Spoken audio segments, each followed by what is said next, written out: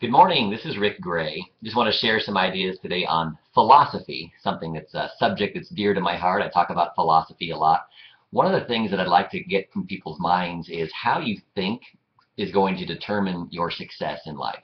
How you think between your ears, right? In your mind is going to be a big part of your success. There's a lot of different philosophies out there on success, on ourselves, what we think about the world, what we think about other people, what we think about the economy, what we think about our chances.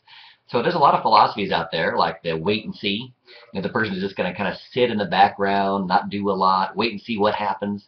There's a philosophy that I'm a victim. Everything always happens against me, right? Everything out there is against what I'm trying to accomplish. I'm just a victim in this life. There's other people that have the philosophy of they're going to go for it. They're going to take charge and make things happen. What is your philosophy? What is your default setting when it comes to success, when it comes to the world? Are you actively going out there trying to make things happen? Or are you just a wait and see kind of a person? Or are you a victim and you're going to complain and justify? Your philosophy is going to determine your reality. Reality is only what we perceive to be true. So what is yours? I'll give you another good philosophy, and that's called the ant philosophy, something Jim Rohn used to talk about, which I think is a great little concept and metaphor for you. Ants, there's a four-part philosophy to how ants think.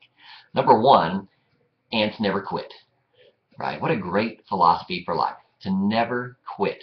Whatever it is you're trying to do, nothing's going to stop you. Think about an ant. If they're walking in a trail somewhere and you stop them, what are they going to do? They're going to look for another way to get there.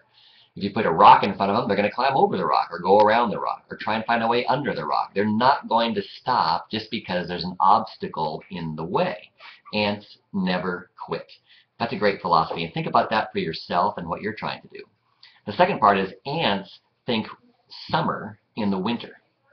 In other words, when things aren't going very well, they think positive. We're not going to be in here for very long, right?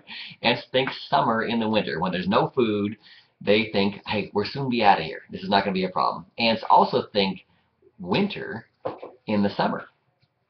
So when things are going good, they're out there gathering food in preparation for the inevitable winter that's coming. They know winter's coming. Just because the skies are blue and the clouds are fleecy and things are going well right now, don't let that fool you into thinking that's how it will always be. I think a lot of people back in 2006 fell into that trap, thinking it was summer and it's always going to be summer. No. Guess what follows summer with regularity? Winter, right? Prepare for that. So ants think winter in the summer. They gather food. They gather supplies. They're in preparation even when things are easy and things are going well. They're preparing. And the fourth part of the ant philosophy is ants go for the all philosophy. How much food will an ant gather in the summer to prepare for the winter? The answer is all that they can. Isn't that neat? They don't gather just a little bit. They do all they can. Most life forms are forced to go for the all philosophy.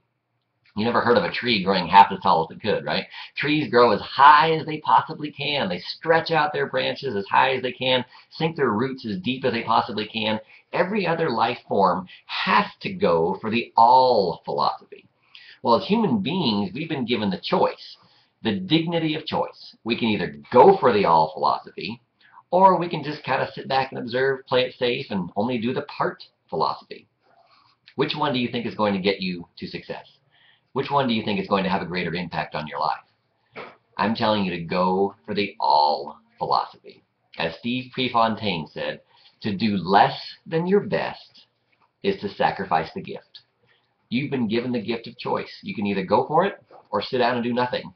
It's up to you. You can still survive, you can still get by and still make it through this world, but it's not compelling. What's compelling is to do something significant. So go for it. And remember the ants. Never quit. Think summer in the winter, think winter in the summer, and go for the all philosophy. Have a great day.